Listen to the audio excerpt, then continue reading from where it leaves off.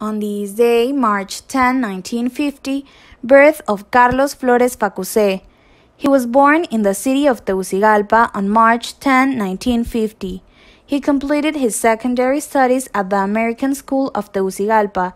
Upon completion of these studies, he entered Lusiana State University in Bato Rouge, United States. There he obtained a degree in industrial engineering and a master's degree in international economics and finance.